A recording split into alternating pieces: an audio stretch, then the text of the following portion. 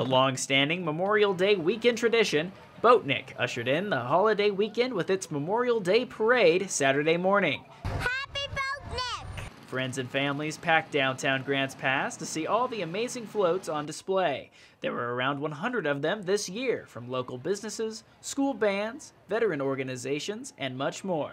Anybody handing out candy is the best. I wish they can bring up the Titanic from the ocean, make shrink it, and then run it through there. After the parade, the crowd moved over to Riverside Park to hop on carnival rides and eat all kinds of deep-fried food at the Boatnik Carnival.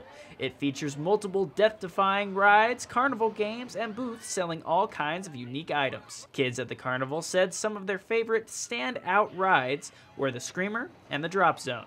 The Screamer, it's really fun. It's just a little scary. The way up, it felt like nothing. The way down, I could not breathe for my life.